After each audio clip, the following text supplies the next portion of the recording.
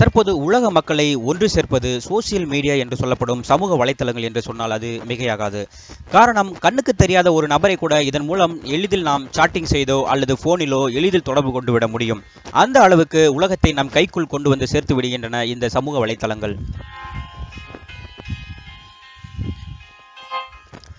இந்த சமூக வலைத்தளங்களில் வாட்ஸ்அப் தான் தற்போது முதலிடத்தில் உள்ளது. இதன் மூலம் நாம் text message, voice message, phone calling, video calling, group calling, image sharing, video sharing என பல வகையான பயன்களை பயன்படுத்திக் கொள்ள முடியும் என்பது குறிப்பிடத்தக்கது.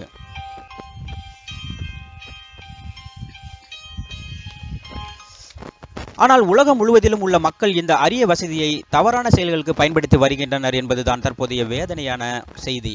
ஒரு தனிநபரை பற்றியோ அல்லது ஒரு அரசியல் கட்சியை பற்றியோ ஒரு அரசாங்கத்தை பற்றியோ தவறான செய்திகளை மற்றவர்களுக்கு அனுப்பி பல பிரச்சனைகளை ஏற்படுத்தி விடுகின்றனர் சில விஷமிகள். சமீபத்தில் கூட குழந்தை கடத்தல் என்ற ஒரு வதந்தியை பரப்பி பலரது உயிரையும் காவு வாங்கிவிட்டனர் இந்த விஷமிகள். இதனால் வாட்ஸ்அப் பயனாளர்களுக்கு வாட்ஸ்அப்பில் வரும் செய்தி உண்மையானவையா அல்லது போலியானவையா என்று கண்டுபிடிப்பது மிகவும் கஷ்டமான விஷயமாக மாறி வருகிறது.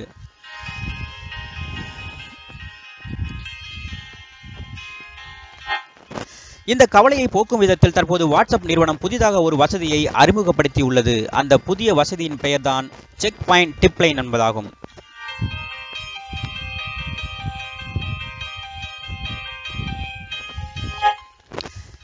புரோட்டோ என்ற நிறுவனம் இந்த செக் பாயிண்ட் டிப் லைன் முறையை வாட்ஸ்அப் நிறுவனத்துடன் சேர்ந்து உருவாக்கி உள்ளது. இந்த நிறுவனம் வைத்துள்ள டேட்டா பேஸில் அன்றாடம் நடக்கும் நிகழ்வுகளின் விவரங்கள் அனைத்தும் சேகரிக்கப்பட்டு கொண்டே இருக்கும். அதன் பிறகு உண்மையான மற்றும் போலியான செய்திகள் பிரிக்கப்பட்டும். சரி, இந்த புதிய வசதியை நாம் எவ்வாறு பயன்படுத்துவது? இதோ அதற்கான வழிமுறைகள்.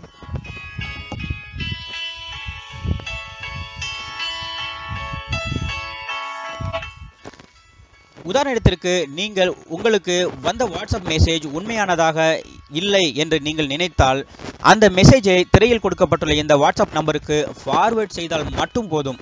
அவர்கள் உடனடியாக அதை ஆராய்ந்து அந்த மெசேஜ் உண்மையானவையா அல்லது போலியானவையா என்பதை உங்களுக்கு உடனுக்குடன் தெரிவிப்பார்கள்.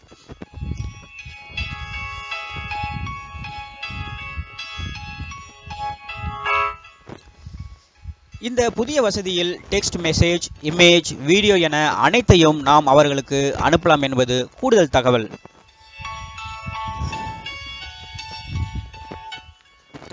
இது மட்டுமல்லாமல் இந்த வசதியில் நாம் இங்கிலீஷ், ஹிந்தி, வங்காளம், தெலுங்கு, மலையாளம் என இந்த 5 மொழிகளிலும் உள்ள மெசேஜ்களை அனுப்பலாம் என்பது கூடுதல் தகவல்.